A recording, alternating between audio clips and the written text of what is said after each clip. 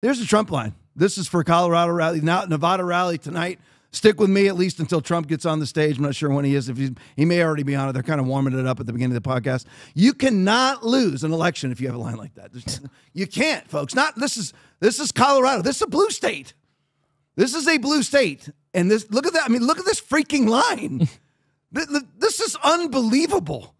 I mean, literally, it's so huge. It's literally unfathomable. Look at this freaking line. It goes on and on. You don't, send this to every leftard you know that loves to put out. Look at Kamala's rally. It's full. Have you noticed how she's had no rallies and none of them are full lately?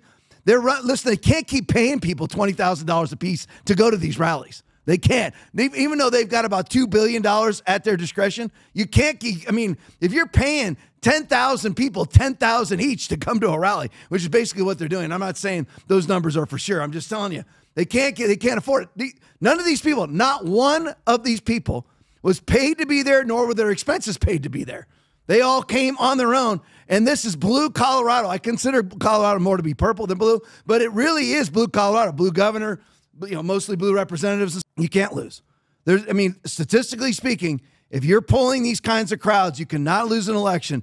So if Trump, there we go, loses, we know what the deal was. It was election fraud.